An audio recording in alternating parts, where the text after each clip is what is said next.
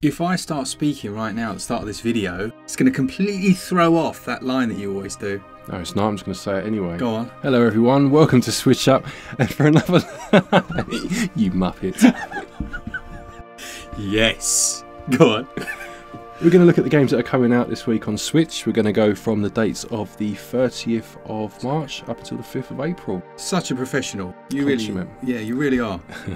We are going to look at some games that are already out and obviously then move on to the week at hand just to see what's about and whether it's worth your time and money. Lovely. What games are coming out and those that are interesting that have already come out? Well, let's find out.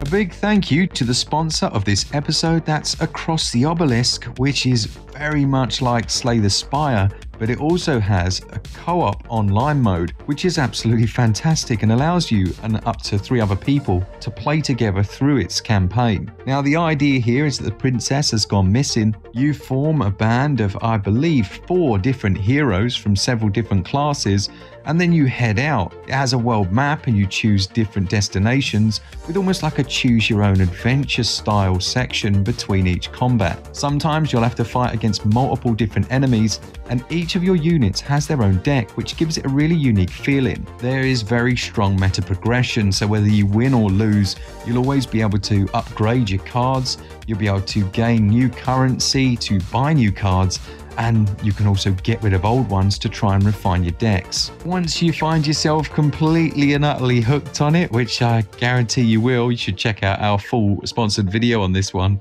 then there's a ton of DLC to buy as well. I just went on a complete rampage and bought it all. I just, couldn't stop myself. It's very good.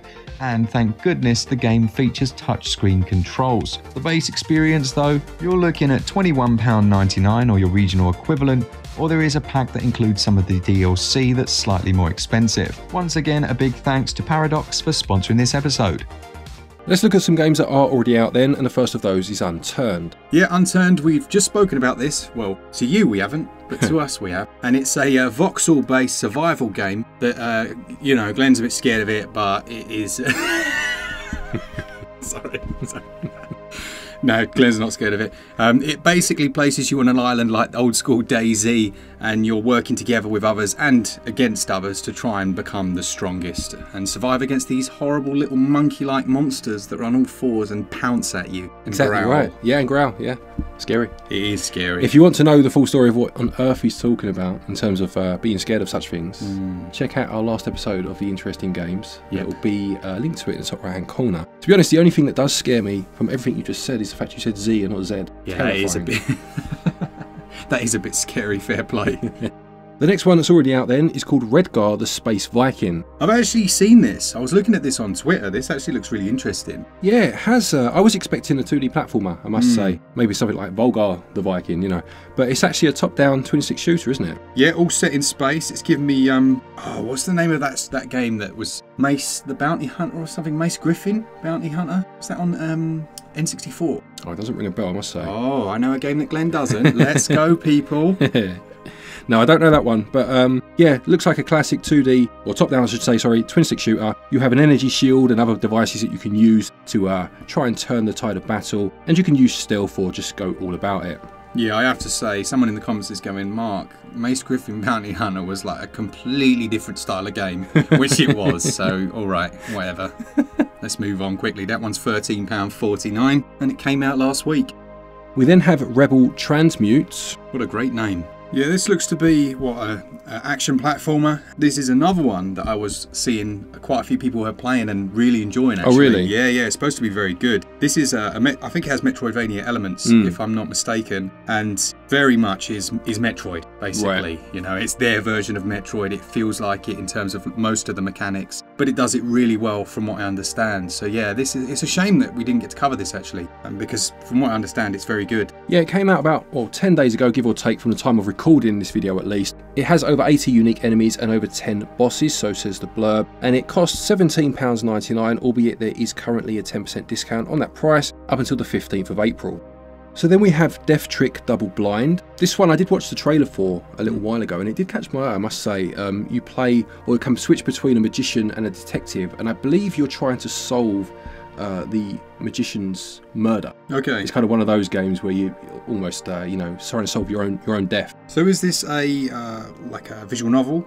I think it's more point and click, perhaps with some visual novel elements. It says here that you have a limited amount of actions that you can take before time passes, so you need to plan out what you do and where you go, what you investigate before, I suppose, you're kind of locked in with that decision, and there'll be an outcome or a consequence of your actions, you know? Yeah, it does look quite interesting actually. Kind of what you've just said there reminds me of an old school game called KGB. That I often talk about, and I must go back and finish at some point in the near future. This does have a demo as well, it's probably worth mentioning, and it has been released and it costs £14.99 or your regional equivalent.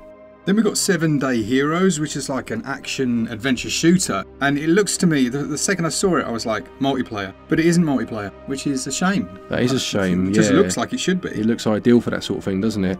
The graphics actually remind me of Death Road to Canada, similar sort of style, you know?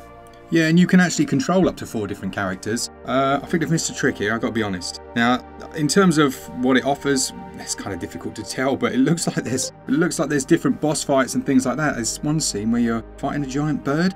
Yeah, it says you clear stages by making use of the characteristics of each of your characters. So I'm guessing, maybe not in quite a puzzle-heavy way, but something like the Lost Vikings, where you have each character that needs to come into play somehow, and then you can clear the stages using them, which is perhaps why it is only single player. Yes, I think you've hit the nail on the head. Yeah, you're almost leading them around as a troop, aren't you? Like cannon fodder style. Yeah, very cool. That one released just a couple of days ago, as of the date of this releasing, and it costs £8.99. Let's move on to the games coming out this week now then, and the first of those is Freedom Planet 2. Now the original Freedom Planet came out, I know it was on the Wii U, and I'm sure it was on things like PS4 as well, and I believe it was made by a team that were initially wanting it to be the next Sonic game. Okay. So I think it was, you know, a bunch of Sonic fans that made a game, and when that didn't happen, they kind of turned it into their own thing. It very much looks like Sonic. Yeah. Like, just looking at the screenshots and the trailer, it looks exactly like Sonic, in fact. Yeah, I'm interested to see how this one is, but it looks like the community like this. Has this been out previously? Well, like I said, the original had a following behind it. I don't know if this sequel has been anywhere else yet, or if it's releasing across the board as of the 4th, but I do know that the original is very well liked, yes. Yeah, it looks to have come out potentially on Xbox back in February. Okay. And it received about an 82% Metacritic, which seems pretty good. Yeah, it's one actually that I didn't know anything about. How much is that one? This is going to cost £22.99. It has 24 stages, and it says they've expanded the adventure mode this time round, so it'll be interesting to see exactly how that plays out.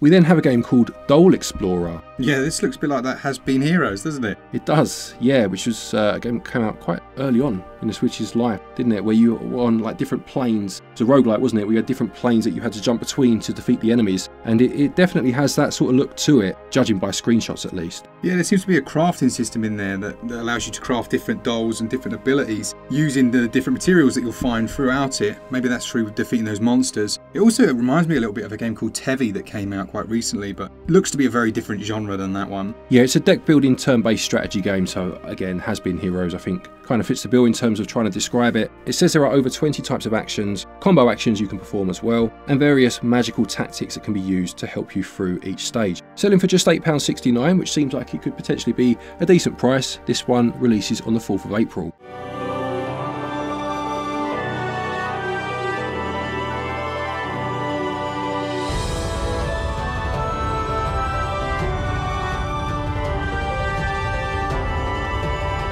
The penultimate game for the week then is The Gap. This looks to be one of those adventure games, almost like a walking simulator from a first-person perspective. Yeah. It does look nice, I will say. I do like these, but they are 10 a penny now. Yeah. You know, there's so many of them, they have to set themselves apart. It looks like this is previously released and is liked, about 7 out of 10 kind of scores across the board. Yeah. But yeah, what's it all about? It seems to revolve around an illness that affects a particular family, and the father of this family, Joshua, explores parallel realities through the use of deja vu, I suppose, to see what could have been or what will become. So yeah, I suppose quite surreal in some ways. Has that melancholic look to it as well. Yeah, that's interesting, isn't it? So it says, yeah, he's a neuroscientist whose family is touched by a rare genetic disorder that slowly eats away at your memories. So yeah, I guess that's probably part of those flashes and stuff, isn't it? I would say so.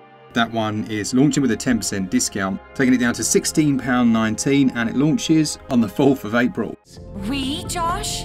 You mean you don't have enough time? Never about her. It was all about you. Joshua Hayes, Department of Neuroscience. She'll never forgive me. We can prevent this from happening again. Should have done more. And the final game for the week then is a game called No Umbrellas Allowed, which I believe is from Digerati. You basically become an appraiser. So I think people bring you different items and then you're trying to work out their values and things like that. I guess that's a kind of a reference to the title perhaps. But yeah, it looks, I do like these types of things. You know, anything kind of quirky like, what was that coffee one where you had to just literally serve coffee? Coffee time? No. Oh, Valhalla. Valhalla, that one. Those kinds of games where it puts you into a role that you wouldn't usually play, and turns it into actually a really nice adventure game. But yeah, it looks interesting. I think it sounds like it has a bit of Papers, Please to it as well. Yes. Where you're haggling or having to evaluate obviously the items that are brought into this pawn shop. But I think the title actually alludes to the fact, I haven't just read the blurb at least, that there is a suppressant that is in the air via the government to stop people's emotions. So it's administered via rain,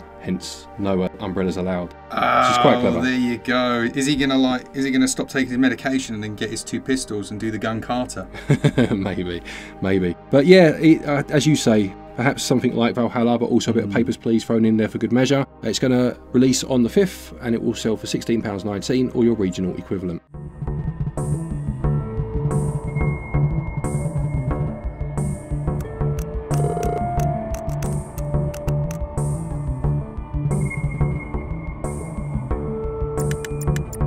So there you have it, another week of Nintendo Switch releases. Do any of those games interest you at all? Will you be picking any of them up? Please do let us know in the comment section below.